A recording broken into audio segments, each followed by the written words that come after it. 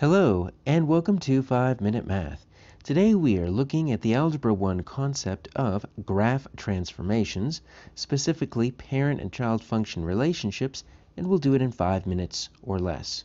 So in Algebra 1 we have this concept of a parent function. So I've graphed over here just a really basic f of x equals x. So that's direct variation. It has a slope of 1, has no y-intercept, goes through the origin. And our question is, if this is our parent function right here, what happens to some of these child functions if we take the parent function f of x equals x, and what we do is we start messing with it just a little bit. So take a look at this first child function right here. All I did was add an a in front of the f of x, but what we're going to notice is that is going to affect the slope, or the steepness in this child function.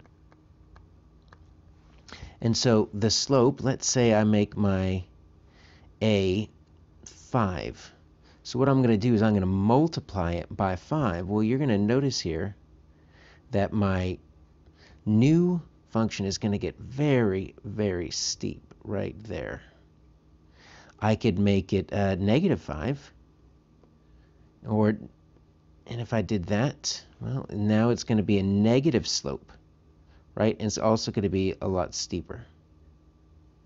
So as you start messing with the child function here, what you're going to notice is if you have a multiplier right there on the outside of the f of x, you're messing with the steepness, or you're adjusting the steepness of the slope. You can make it positive, you can make it negative, or if you make it a decimal, right? So let's say that you want to make this 0.2. Well, now what we're going to do here is we're going to make it a lot shallower. So instead of being more steep, it's going to be a lot less steep. Now that's what happens if we mess with the multiplier on the outside of the parent function. What happens if we just add something, just add a constant to the end of a function? Well, in this child function here, this plus d, you notice this looks a little bit like our slope-intercept form. So we're not changing the slope at all, we're just changing the y-intercept right here.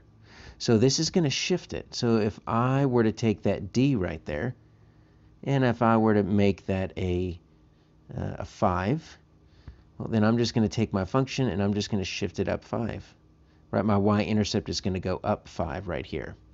But if I were to make this a -10, well, I'm going to shift it down 10.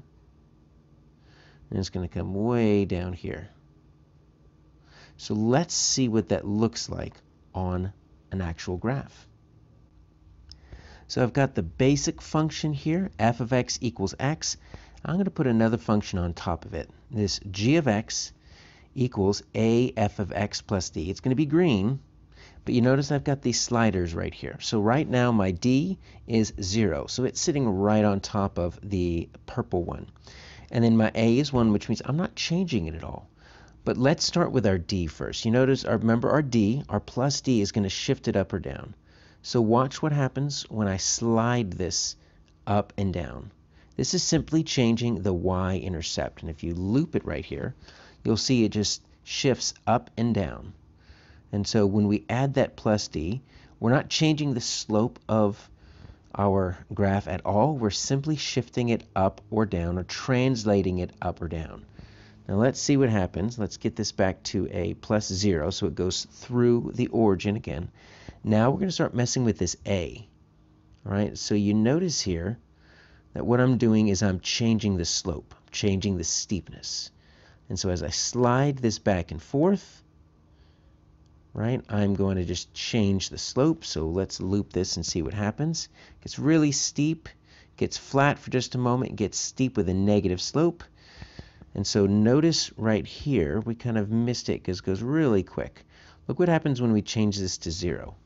That means that all we're doing here is we're just negating the slope. A slope of 0 means a straight horizontal line. And if we were to do that, we could just shift it up and down with that y-intercept.